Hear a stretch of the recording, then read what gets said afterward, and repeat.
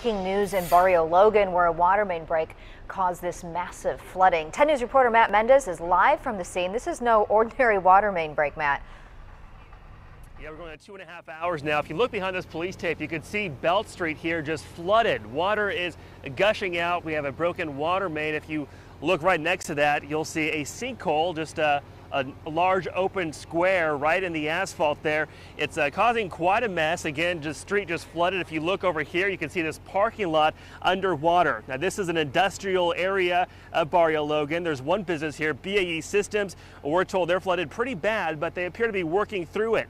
Now, I just talked to City Councilman Mark Kersey earlier in the week. He said about 10% of the city's pipelines are cast iron, which make up for about 60% of the breaks. That's a big concern for the city considering our drought. They are working on replacing those cast iron pipes. Meantime, city workers are out here trying to get this water to be turned off. There's no estimated time for that or for when they're going to open up this small side street, Belt Street. Reporting live from Barrio Logan, Matt Mendez, 10 News.